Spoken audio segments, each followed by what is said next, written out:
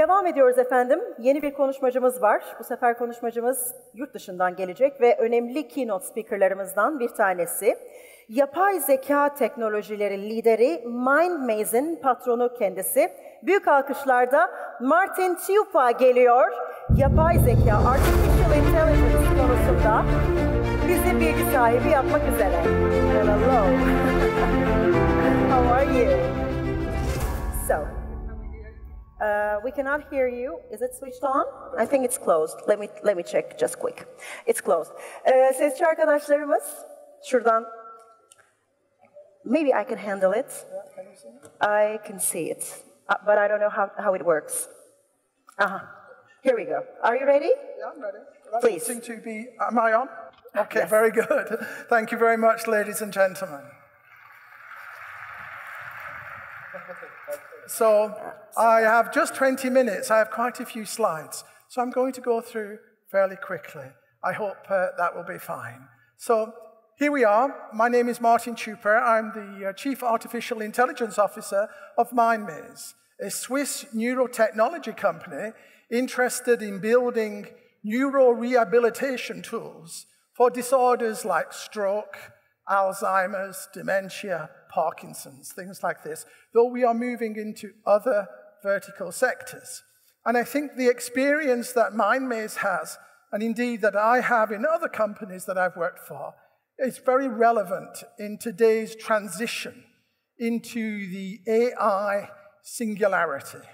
Now, this concept of transition is plagued with concerns about risks, existential risks of superintelligence, existential risks about the changes in the socio-economic makeup of our globe. So I'm going to address some of those and see how, in a small part perhaps, MINDMAZE is attempting to resolve those. And hopefully there are some lessons I can exchange with you, and maybe talk to you later at some date about how these lessons can be incorporated into your business practice.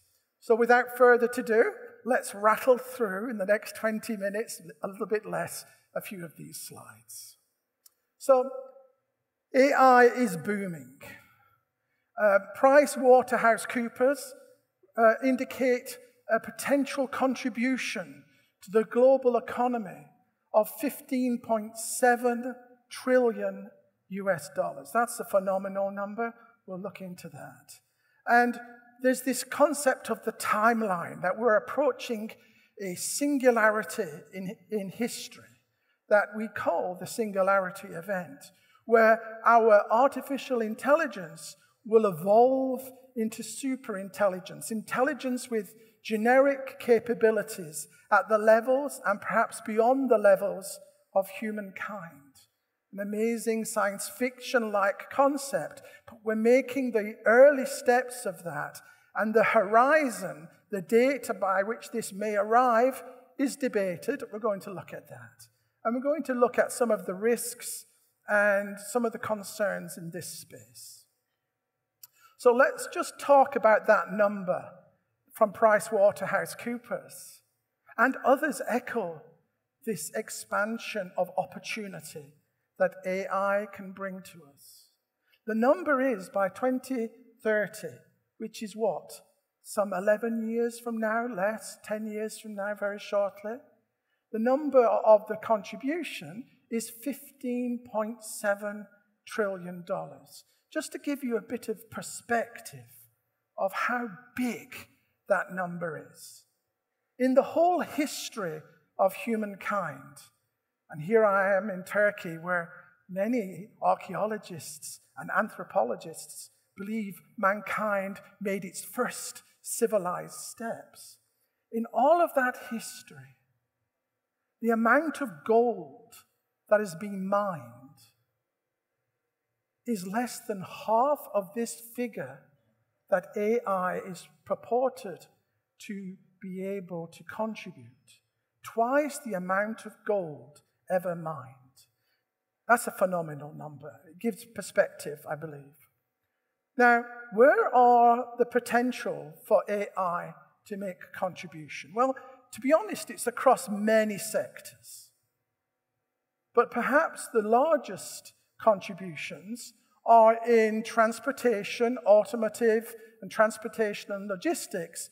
But healthcare is argued by many consultants to be the number one area, vertical, where AI can make a contribution. And there are some real needs. That's a solution concept. I'll talk about the problem which comes before the solution.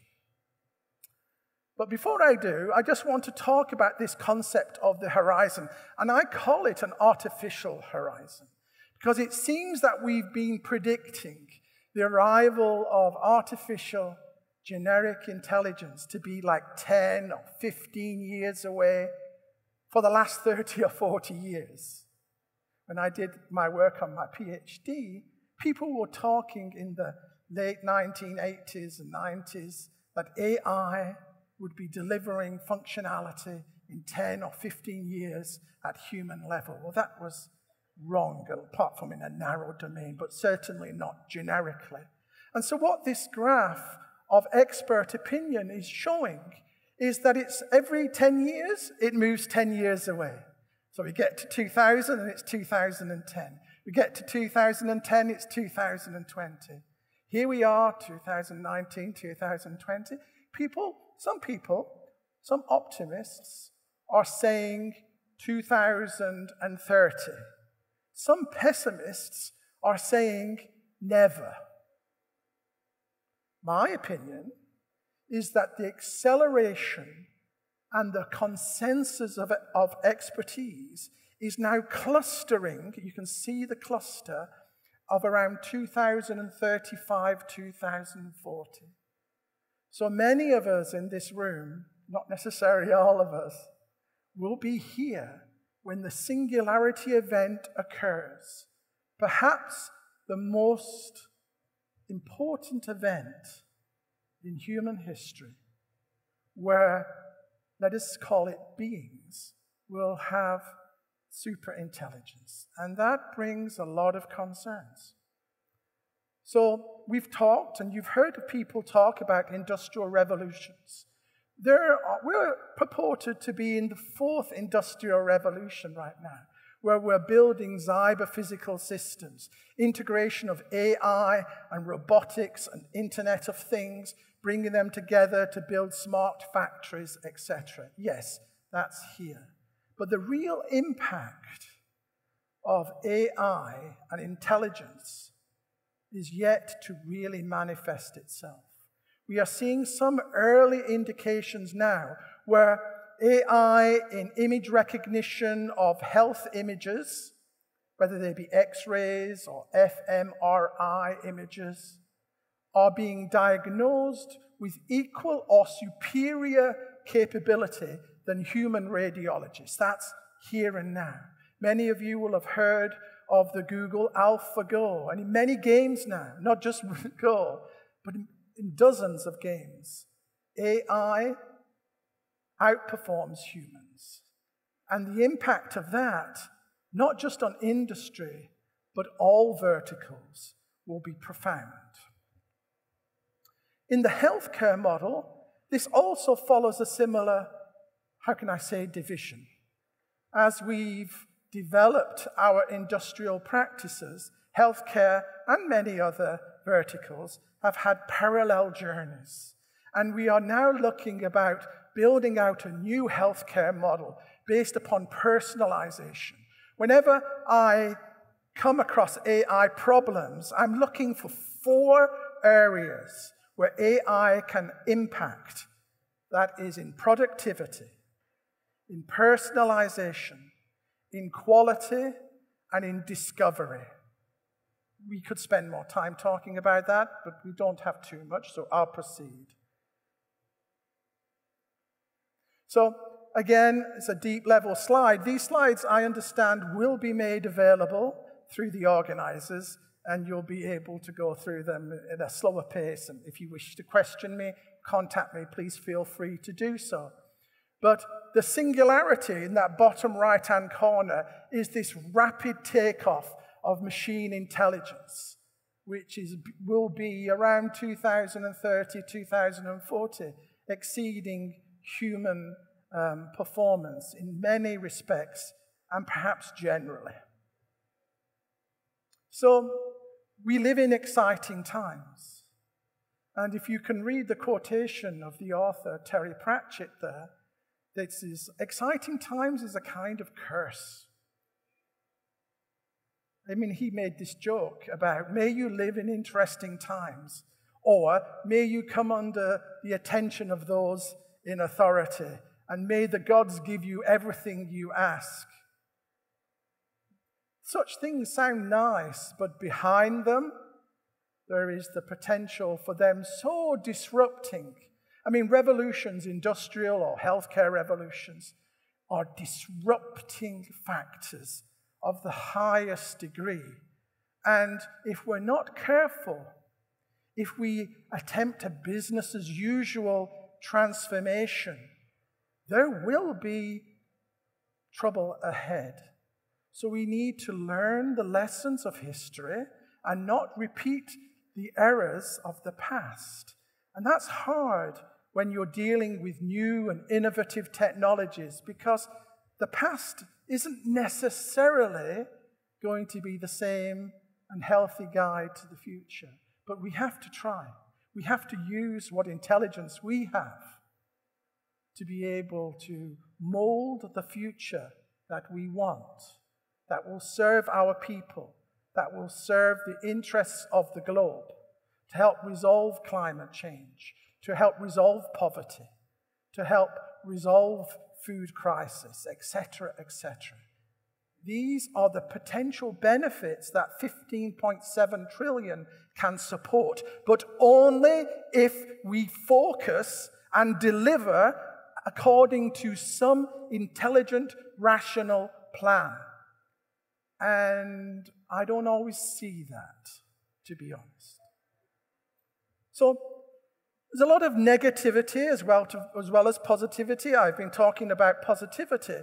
Here is an article or a summary of the percentage of articles in the New York Times. The blue line represents optimistic articles regarding artificial intelligence. But the red line represents negative, pessimistic articles. And these are exponentially rising, meaning to say the interest and potential hype and potential fake news about AI is exploding. And that's not plateauing, that is increasing. So you can't watch the news today or read a newspaper without some concern, either positive or negative, about AI. And it's only going to get more.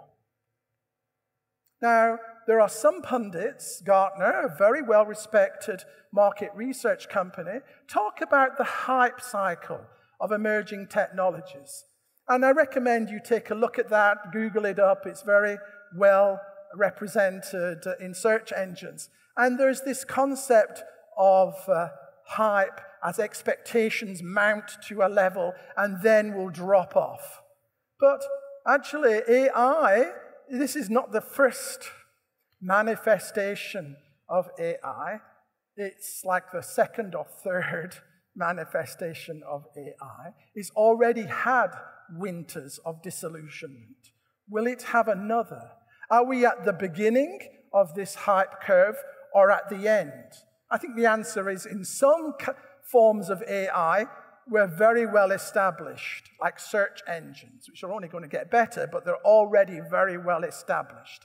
Other aspects, certainly generic intelligence, we're at the beginning of that Martin curve. Ciupa, we're waiting for our president, so last 2 minutes if it's possible. So, Thank you. And I respect that. Sometimes AI is great, but sometimes scheduling is not always that intelligent. But anyway, just moving through, there are two types of risk. I claim one is prophets of doom, the other one is doom of prophets. Basically, you hear the words of people like Elon Musk and Stephen Hawking talking about the existential risk of AI. And you see many movies, sci-fi movies, that reinforce this paradigm. But my concern about those pundits is their overhyping. They are bringing a psychological transformation of human concerns into the AI space. The one that concerns me the most is the idea of rushing AI for profit motives only as opposed to social motives.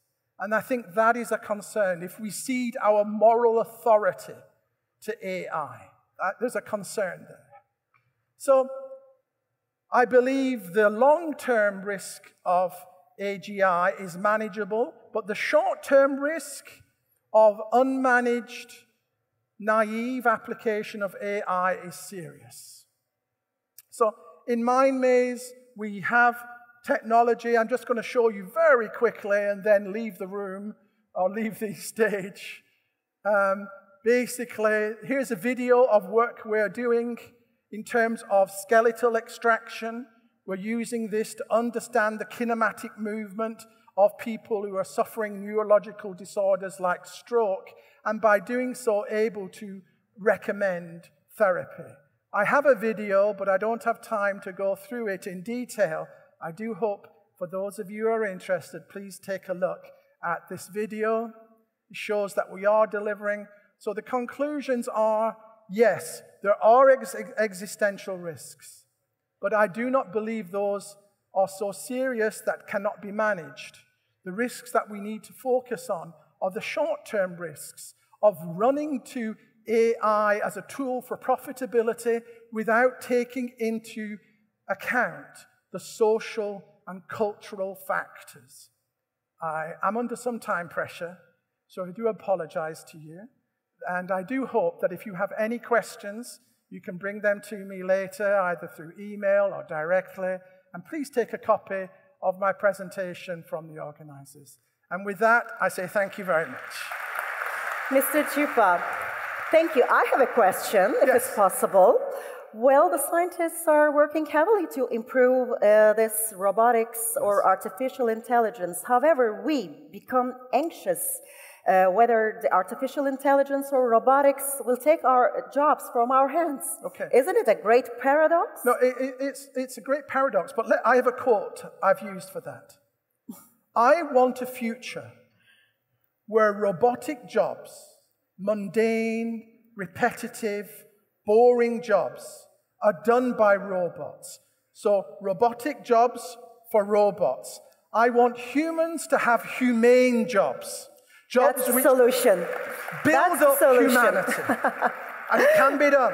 Okay, that's the solution. Thank you. But please don't go. Please stay with me a little bit more on the stage, because there's going to be I was under time pressure. So.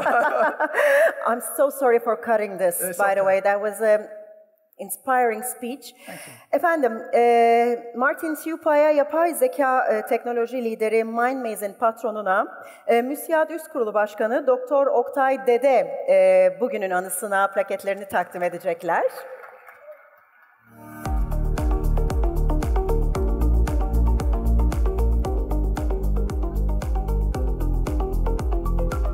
So, Mr. Ciupa, thank you once again. It's a great pleasure to have you here.